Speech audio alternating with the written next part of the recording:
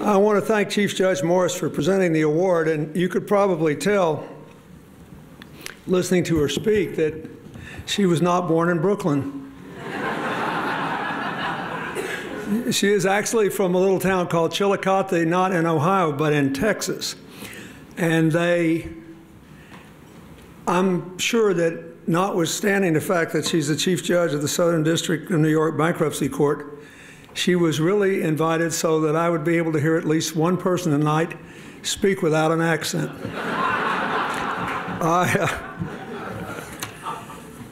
I want to thank my longtime friend Bill Brandt for calling me about this event. I thank Amy Kyle and the Board of Directors of Tina's Wish, and especially I want to thank Andy Brosman and his kids for honoring Tina's wish.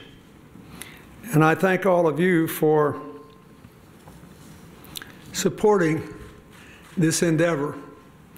I think it's quite impressive that in just a few years this has become the third largest private funding source dedicated to early detection research for ovarian cancer. It's a testimony to all the members of your family, and I thank you. I'd like to talk a little about why the mission of Tina's Wish is so important and why the way the mission is being pursued, in my opinion, is even more important. Cancer of one form or another is a terrible scourge that touches virtually every family. Not just, as we sometimes think, in developed societies, but the world over. After the Rwandan genocide and after I left office, I was asked to join with our Health Access Initiative and Dr. Paul Farmer and Partners in Health and rebuilding the healthcare network of Rwanda, because the only hospital left standing after the genocide was in the capital city of Kigali. And there are 8 districts, so we went about trying to finish what we were asked to do. And the last hospital we built was near the Ugandan border in a beautiful place called Butaro. It is now the only cancer center in Central Africa. And we decided we had to do it because we learned the cancer rates were more or less the same for Africans across the board as they were for other people. And we thought about AIDS, tuberculosis, malaria, and waterborne diseases, but not about that. The great race car driver, Jeff Gordon, gave us $1.5 million to build that cancer center.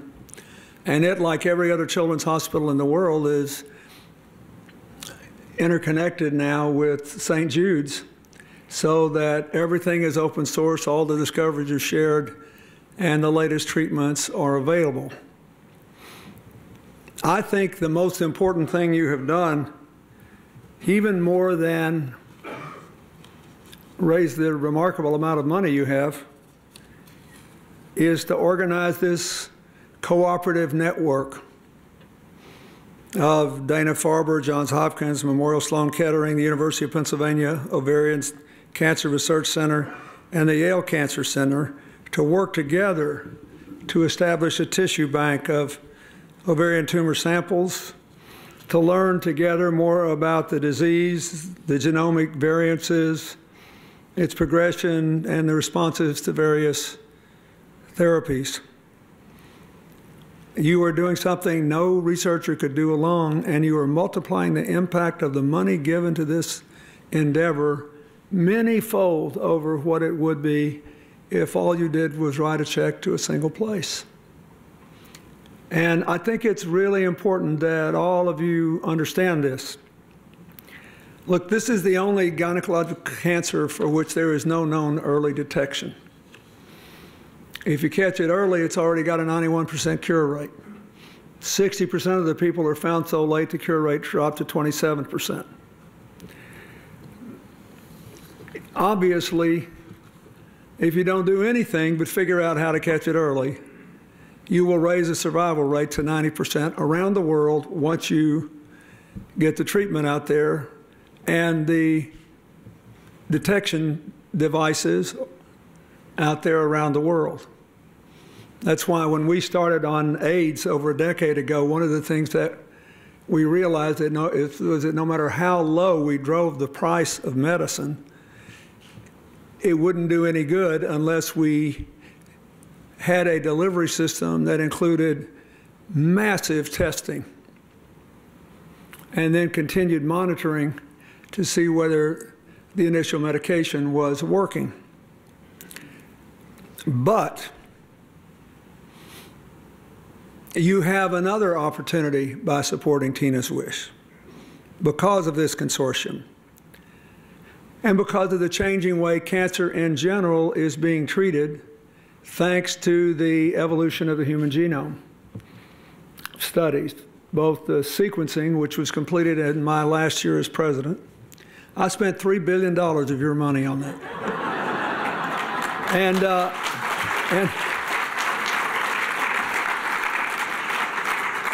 it's the best money I ever spent. You should be happy. 4 or 5 years ago, we already had documented $180 billion of economic activity that had grown out of it in the health space, and now it's fast approaching $1 trillion. And what once cost $3 billion has dropped to $5,000, and as the judge said, I believe it soon will be around $1,000, and once it gets that low, it's just a question of how many people you can get to take the test before we drive it down to $100 and it becomes a routine part of medical care. Now, the reason that's important is that the most forward-looking cancer treatments now are relying on the individual characteristics of the tumors in question, not where they happen to be located in the body. And some breathtaking, dramatic examples of progress are in evidence. I have a friend who started doing this a few years ago, and he brought a woman who thankfully had sequenced her genome, who was told she had just a few weeks to live with advanced stage pancreatic cancer. And because he had the genome sequencing and could then do the requisite diagnostic testing with a program that worked in less than a minute, 3 years later, she's still alive and has good quality of life. So I'm telling you this because all this is out there. You figure out a way to detect this, then you'll immediately take the cure rate to 91% for everybody that can access care. Then there'll be a whole bunch of gifted people who figure out how to get the detection system out to everybody else, not just here, but around the world. But once you do that, then you will be able to maximize the impact of these dramatic scientific advances. And you may actually do something that would truly honor Tina's wish, make it so 100% of the people recover and live normal lives.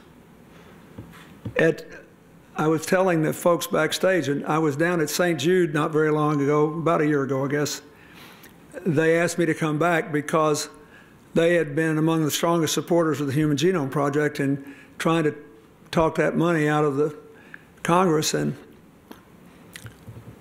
so they said to me, your $3 billion test now costs $5,000.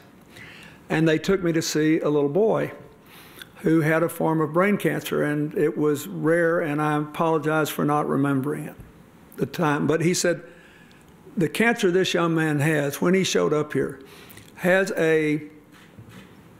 already an FDA-approved, accepted treatment. And it's 100% effective for 80% of the kids. The problem is, it seems to kill the other 20% quicker. So he said, because we get so many of these kids, one of our innovative doctors started playing around and just trying to guess, and he gave one of the kids that wasn't getting better a half dose. And that child got better, just like the other 80%. So then he thought, well, maybe we've been giving everybody too much. So he gave one of the kids that was getting well a half dose, and he started getting sicker. Thanks to the genome, they identified both what they had in common that caused the cancer and what was different that called for different kinds of treatment. So now, instead of playing basically this kind of testing game, they just do a genomic test on every child that shows up. They know whether they need the full dose or the half dose, and they went from an 80% cure rate, 20% fatality rate, to 100% cure rate. These things are going to happen in ways that take your breath away. It is crazy that we cannot detect this condition early. And therefore, if you're just thinking about something that an average citizen can do that could really make a difference in our global fight against cancer, that comes into the homes of virtually every one of us, there's probably nothing that is more likely to give you a quick, rewarding, human, meaningful rate of return than coming up with enough money to figure out how the heck to solve this problem. I mean, you got to understand, everything else is going on around it that will explode the impact that this would have had if, for example, you figured out early detection 10 years ago, or 15 years ago, or 20 years ago. On the other hand, every single person with a family member with ovarian cancer from now on is going to be tearing their hair out because they know good and well they'd be right at 100% cure potential if we had early detection. So you're in the space of something important. The only other thing I want to say is that I want to reemphasize whether you can give this endeavor $100 or $100,000 or whatever, the fact that this network is doing this work together will drastically amplify your contribution. If there is one solid rule that obtains all around the world, it is that creative networks of cooperation are the best way to solve problems faster, quicker, and cheaper, and better. You just see it everywhere. The cities in America that came back quickest and were better off than they were before the financial crash were the ones where you had government, the private sector, the non-governmental sector, all working together saying, what are our strengths, what are our weaknesses, how are we going to get out of this, what are we going to do? Most people think of Orlando as Disney World. At least most parents, and I hope one grandparent or two I can think of gets to experience that again. But most people don't know it is the home to 100 computer simulation companies. 100. Why? Because to make Disney World interesting, you need good computer simulation. And there's a Universal Entertainment Park there. They need it too. So Global Entertainment Arts moved their video game division there too. You ever been addicted to a video game, you know you got to have good simulation. So NASA started spending, and the Defense Department started spending combined $5 billion a year in research on computer simulation. Why? Because it's a lot cheaper to teach somebody to drive a tank, fly an airplane, or take a spaceship up and get it back on a simulator than the real deal. And safer, and because it can be repeated, better prep. So they got 100 computer simulation companies, and they have a big university, and the university gives the professors a year and a half off if they come up with a commercially viable application. So now the University of Central Florida is the third largest undergraduate school in America after Michigan and Ohio State. And most people don't know that. But the point is, they did it because they built a thick network of cooperation by people who knew what the heck they were doing and had clear objectives. San Diego has become one of the centers of human genome research because Craig Venner, who led the private sector effort to sequence the human genome, put his foundation there. And you got to have a lot of computing power to fool with genome research, because since all our bodies have 3.6 billion of them, none of us have ever seen one. Now there are 700 computer companies in San Diego. So it is much more defined by its genomic present and potential than by the fact that for a long, long time it has been, in essence, the naval capital of the United States. That's what you can do with this. And you will save more lives doing this than just about anything else you can do. You will be shocked when they finally figure out how to do early detection, how relatively inexpensive it will be quickly. The most important question facing the world today in 1,000 different areas is how. How do you turn your good intentions and your deepest dreams into real changes that help other people's lives? It's funny, you know, we started this political season again, and I was thinking, I liked politics a lot when I was in it, but we spent almost all the questions debated were, what are you going to do, and how much money are you going to spend on it? Even for a lot of the people here, what are our research priorities, and how much are we going to get? But if you're in the arena, you have to answer a third question, which I believe will become increasingly important in the 21st century world, which is, whatever it is you're going to do, and however much money you have or don't, how do you propose to do it? It is indisputable from mountains of evidence that networks of creative cooperators answer the how question better and quicker than any other decision-making device.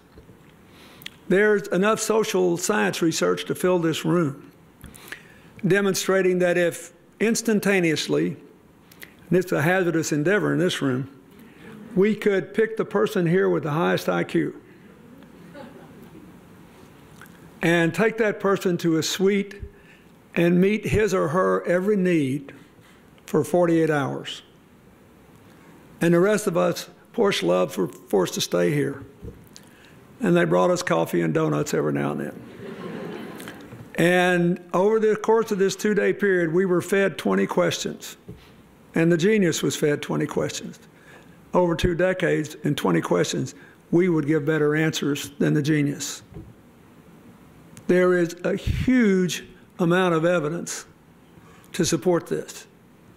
So this is a problem that needs to be solved. When you solve it, it won't be very expensive to spread it like wildfire. And they have chosen the right way to solve the problem. And in the life I live now, and in our foundation and healthcare, and trying to help small farmers in Africa, and trying to help poor village women in the Andes Mountains earn the first incomes they've ever earned by creating a whole new supply and distribution chain, or helping poor fishermen in Cartagena, Colombia, finally earn a decent price by giving them a cell phone so they know what the fish are supposed to sell for, and then setting up a cooperative processing operation that once the cash of the investors is recovered with no profit, they're just going to give to the fishing cooperative. These kinds of things all require groups of people to work together to meet common goals. But just think how you will feel if, thanks to your contributions, we solve the detection riddle. And think how you'll feel if we don't. When you read in the paper, as you will in the next 5 years, I promise you, cancer after cancer after cancer after cancer. We're at a 90% cure right now. We're doing this, we're doing that, we're doing the other thing. We're moving toward being able to deal with this. And I haven't even talked about the impact nanotechnology, I believe, is going to have on this, because you're going to be able to do diagnostic screening at low cost, if necessary, 3 or 4 times a year. If you have like the BRCA1 or BRCA2 variation, and you're a young woman with those genes, so your chances of getting breast cancer go up. And all these doctors within a decade, and certainly within a few years more than that, since they already know that we all have malignant cells running around in our bodies all the time, and most of them are just disposed of in the ordinary course of our body's functioning, they're going to actually be debating, thanks to nanotechnology, whether it is too early to zap this or that little collection of malignant cells. I mean, this thing is running like a freight train. And ovarian cancer and all the huge number of people that die from it is being held back only because of the absence of early detection. That's what you're contributing to. And I hope they raise 10 times, 100 times as much money as they have, because it's going to be spent right through one of the finest networks of creative cooperation imaginable. And I'll close with this. Best political book I've read in the last 5 years was written by a double Nobel Prize winning microbiologist who is well into his 80s now and still has the mind of a 20-year-old man. It's by E.O. Wilson, and it's called The Social Conquest of Earth. You can read it quickly. It's only about 250 pages long. And Wilson, whom I know a little and admire a lot, is the first guy who told me in his microbiology work that the combined weight of all the ants on Earth is greater than the combined weight of all the people on Earth. That's a lot of ants. So I've been interested in him ever since he told me that little factoid. Don't you all, at least the non-scientists here, don't you like having a factoid like that? You can sort of drop in the middle of any conversation and get a laugh and say, wow, that guy's not as dumb as I thought. Anyway, what this book tries to do, as best the evidence allows it, is to trace the trajectory of all life on Earth, not just human life, all life on Earth, from single-cell organisms emerging from the primordial slime down to the current day. And what Wilson has tried to do, because he's always been really upset when species start disappearing too fast, so he's really hacked off now because we're at about a 10,000-year high for species disappearance because of climate change. But he said if you look at all the species that have ever evolved and existed on planet Earth, and you make some allowance for the fact that the dinosaurs are whacked by an asteroid hitting the Earth and messing up the planet for a good long time, you have to conclude that the most important species that ever lived in terms of durability are ants, termites, bees, and people, because they had lots of chances to be destroyed, and they haven't been. And he talks about ants that are being chased by predators, and some of the ants will go up on the highest blade of grass and sacrifice themselves so that everybody else gets away, apparently without a mind or any consciousness, by evolution. Termites in hot climates that live only in hot and air-conditioned housing. They drill holes under the ground, and then they drill 5 holes, and they'll only go in and out of one, ever. And when it's about to rain, they won't go in any of them, because they know. Only by evolution. And we all know a lot about all the things bees do for us, pollinating directly or indirectly more than 95% of what we consume. He says people are the most interesting case of all, because unlike ants, termites, and bees, we have both consciousness and a conscience. And it gives us virtually unlimited possibilities to accomplish great things together if we cooperate. He said it also puts us at great peril because we're always stepping right up to the edge of our own destruction by thinking we're smarter than we are and being subject to arrogance and twisting our conscience around to believe that we have to be superior to somebody else and look at them in effect, by a negative reference. And in the end, he says, you know, on balance, I think we're all going to make it. And this is all going to work out. And progress will continue, and we're about to enter a whole new golden era. I think that because we have passed up every single chance we had to destroy ourselves. Interesting thing for a man who's now 87 to say. I say that because there's a very human reason that you should all be doing this. There's a reason we can all identify with Tina's story, with Tina's family, with Tina's wish. If you're not a scientist, the most important finding of the human genome is that every non-age-related difference you can see in this room is rooted in 0.5% of your genome. Otherwise, we're 99.5% the same, even across gender lines. Now, since you have 3.6 billion genomes, that's still a not insignificant number, 0.5% of that. But you get the idea. The biggest problem we've got in life is that nearly all of us, and I'm not just talking about political disagreements on everything, nearly all of us spend 99.5% of our time thinking about the 0.5% of us that's different, don't we? I remember the first time I read this stunning discovery that unless all of your ancestors are from sub-Saharan Africa, between 1% and 4% of your genome comes from our pre-human ancestors, the Neanderthals. Because they weren't extinct until about 40,000 years ago, and we moved out of Africa into Europe and the Middle East 90 to 100,000 years ago, so we spent at least 40,000 years running around together. And turns out we liked each other better than anybody knew. So I thought I had found something really good, and I called Hillary and Chelsea, got them both on the phone, and I said, "You're not going to believe this." And they both said the same thing, almost raised. We always knew you were part Neanderthal. They were, however, exceedingly surprised to discover they were too.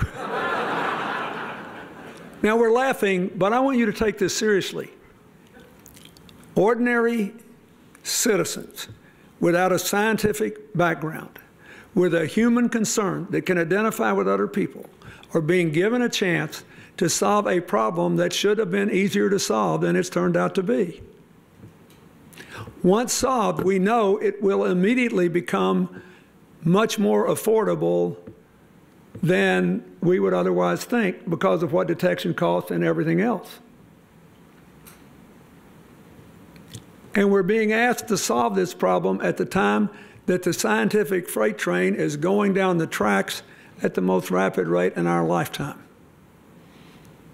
To play a small role in a giant effort led by very big brains working together to guarantee 100% survival and redeem Tina's wish and redeem the best parts of the unfulfilled lives of every person we ever lost. It's worth doing.